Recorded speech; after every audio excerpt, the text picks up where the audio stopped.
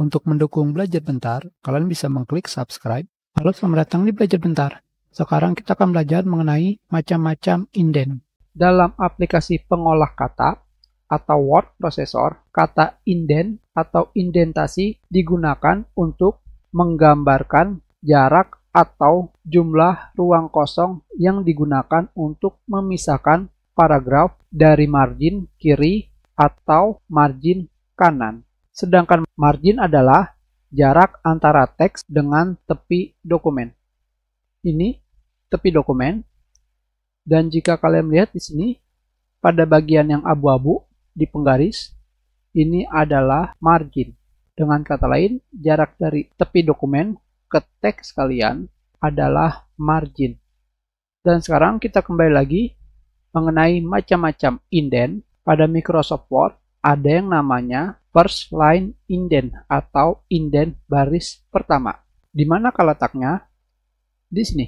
Segitiga di atas ini adalah indent baris pertama.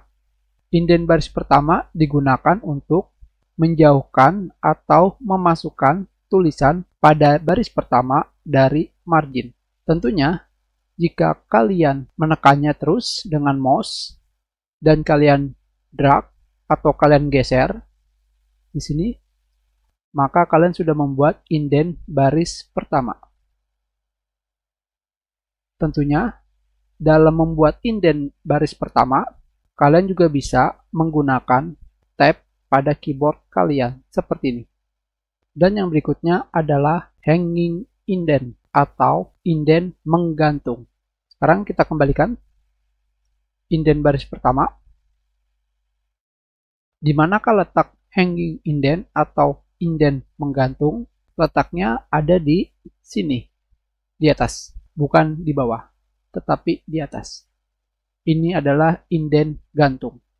Hanging indent atau indent menggantung digunakan untuk menjauhkan baris kedua dari margin, seperti ini. Salah? Jangan lupa indent gantung. Kalian tekan dan kalian geser. Seperti yang kalian lihat di sini, baris pertama sama sekali tidak terjadi apa-apa, tetapi di baris kedua, tulisan kalian menjauhi margin atau seperti menggantung. Itulah kenapa disebutnya hanging indent atau indent menggantung.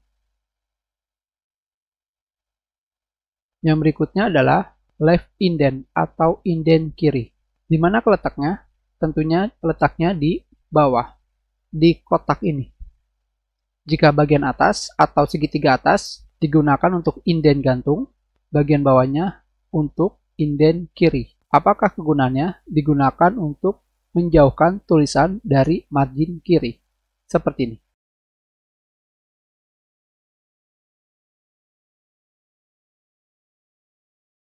Dan yang berikutnya adalah right indent atau indent kanan.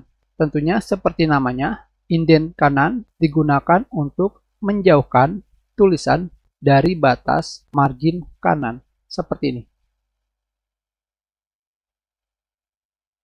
Kita sudahi pelajaran kita. Terima kasih.